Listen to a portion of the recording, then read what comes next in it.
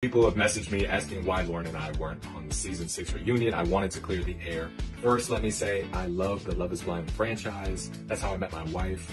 I really appreciate that opportunity so much. It's given me this wonderful platform, so I'll be forever grateful for that. Any rumor that I don't like Love is Blind, Netflix, or Kinetic is not true. Lauren and Cameron, the adorable Love is Blind duo, got invited to join the reunion for season 6. But guess what? They said nope.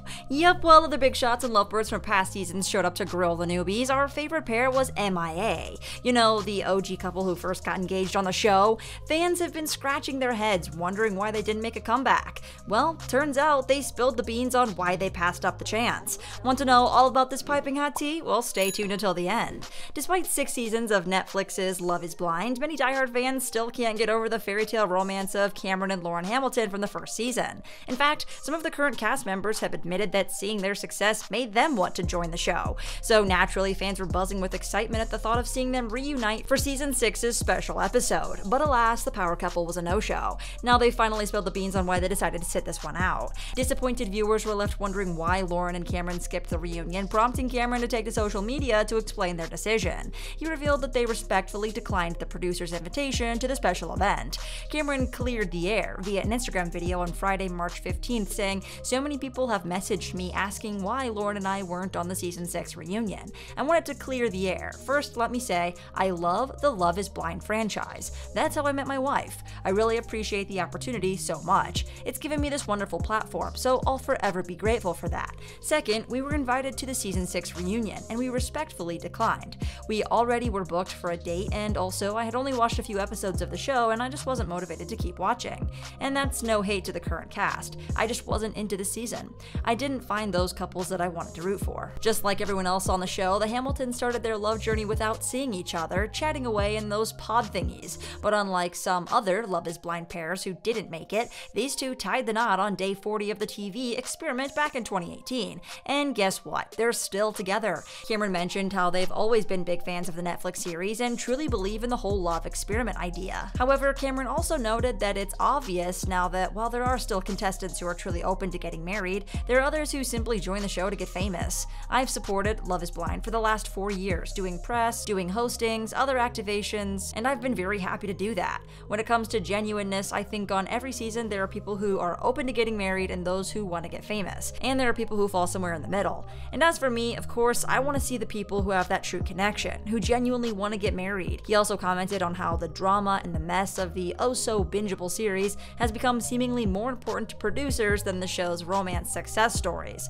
"What's everyone talking about when they watch this show? It's all the memes, it's all the one-liners, it's about the drama and the mess. Can you really blame the cast for playing into that?" And now season 6, the cast is well aware of how the show works. I didn't hear anything about the one couple who did get married on this season. It was all about everyone else. But hey, he's not throwing shade at the cast for going along with it. He knows they're smart cookies who understand how the show rolls. Season 6 of Love is Blind served up a bunch of juicy drama this year, but only Amy Cortez and Johnny McIntyre made it down the aisle in the finale. And even though Cameron and Lauren didn't catch up on the latest pod shenanigans, he's still thankful for the show. "Love is Blind was just the start for Lauren and me," said the 31-year-old. "We're truly grateful for your support over the past 4 years. It means the world to me." While Cameron and Lauren are among the more successful couples from Love is Blind, there's still more drama to uncover about who made it and who didn't once the camera stopped rolling. Chelsea Blackwell and Jimmy Presnell, not together. Chelsea and Jimmy's roller coaster relationship hit a climax during an amusement park date just before their wedding. Despite attempts to reconcile, Jimmy ended the engagement citing unresolved issues, including Chelsea revealing his past relationship secret. Chelsea left heartbroken after another argument about their exes. They were single during the March 2024 reunion. Clay Gravesand and Ad Smith, not together. Clay and Ad's relationship hit a snag when Clay backed out of their wedding, citing his own reservations stemming from his father's infidelity. Despite reassurances from Ad, Clay couldn't commit to the altar, claiming that he wasn't ready for marriage. This revelation left Ad devastated, feeling like their relationship was a waste of time. Clay admitted that both financial and emotional concerns contributed to his decision. At the reunion, Clay expressed regret and desire to date Ad again, but she remains non-committal. Ad disclosed that she'd gone on a few dates with co-star Matthew DeLiva after filming, but clarified that they're not together. Amy Cortez and Johnny McIntyre. married. The only season 6 couple who did say yes to forever, Amy and Johnny, who not only celebrated their new beginning with a gorgeous ceremony, but also seamlessly merged their families into one, with Amy's dad sweetly telling Johnny's sister that he feels like he has multiple daughters now. As for Johnny, he too declared at his reception that his father-in-law was his new dad. They were still married during the reunion episode. Brittany Mills and Kenneth Gorham, not together. Brittany and Kenneth's romance lost its spark once they transitioned back to reality. According to Brittany, the intense passion they shared in the pods diminished once they returned home to Charlotte.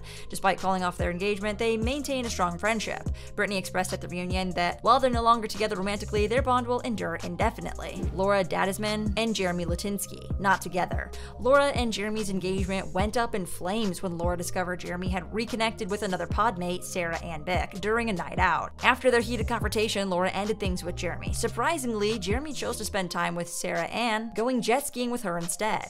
In the March 2024 reunion, Jeremy disclosed that he had been in an on-again, off-again relationship with Sarah Ann for a year since filming, and now they share a home. Laura, on the other hand, is dating someone new, although she didn't reveal their identity at the reunion. Izzy Zapata Jr. and Stacey Snider, not together. Season 5's couple faced numerous challenges, including Izzy's earlier connection with Johnny Marist and Stacey's high lifestyle expectations. Despite working through these issues, Stacey didn't overlook Izzy's dishonesty about his credit history, leading her to call off the wedding. Despite this, she still wanted to maintain a relationship with Izzy, although they were at different emotional places. Stacey expressed gratitude to Izzy for helping her open up emotionally, but felt unsure about their future.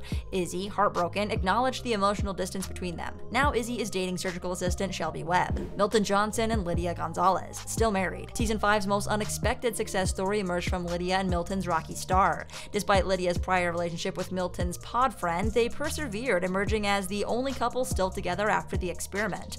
Lydia expressed her joy at realizing her dream of marriage, feeling content and secure with Milton.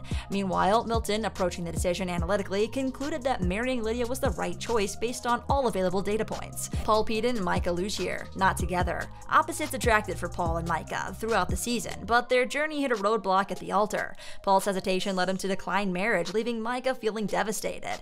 Apologizing at the reunion for a previous comment, Paul clarified that he couldn't envision them as parents, not just Micah specifically. Despite a brief reconciliation post-filming, their relationship ultimately couldn't withstand the challenges, ending for good during a visit in Arizona. And after the altar, Paul revealed that he was dating someone new, Geneva Dunham, who shares his love for travel and cooking. Kwame Appiah and Chelsea Griffin, still married. Despite challenges such as Kwame's mother's initial refusal to attend their wedding as his questionable conversations with Micah, with whom he also had a connection in the pods, they exchanged vows along with 2 other couples. At the reunion, Chelsea shared that she now has met Kwame's mother, and Kwame apologized to Chelsea and her family for his behavior, acknowledging that his discussions with Micah were not appropriate. The couple currently resides in Seattle with their cherished dog Rocky. Zach Gotowski and Bliss Paridizade, still married. Love took its time to blossom for Zach and Irina, as Zach initially got engaged to Irina but later realized his mistake during their trip to Mexico. After seeking a second chance with Bliss, they defied odds and both said "I do" at the altar. They even shared a memorable first dance to Leanne Walkman's "I Hope You Dance," the song that initially bonded them in the pods. Zach expressed their enduring happiness with a photo on Instagram captured "Eternal Bliss." Their joy expanded in November 2023 when they announced they were expecting their first child together. But which is your favorite Love is Blind couple so far? Let us know in the comments. That's all for today, folks. If you want to keep yourself updated on the latest binge-worthy celebrity gossip, click that subscribe button and notification bell for more videos like this.